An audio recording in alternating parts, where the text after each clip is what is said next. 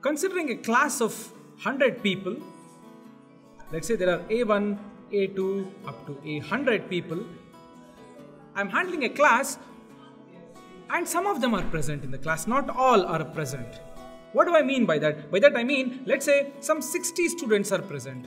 Amongst this set U, which comprises of all students A1, A2 up to A100, some of them, not necessarily A1, A2 up to A60, some present, let's say set P is a subset of U, where P is some S1, S2 up to S60 of them are present.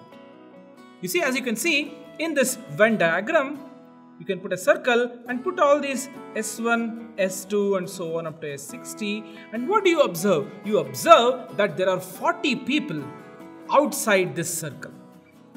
Okay, that is called P complement.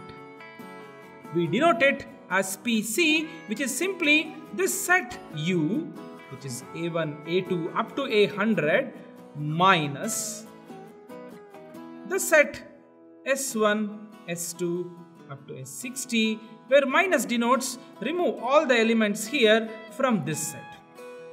This is called P complement. As you can see, there are a couple of very straightforward properties of this complement set.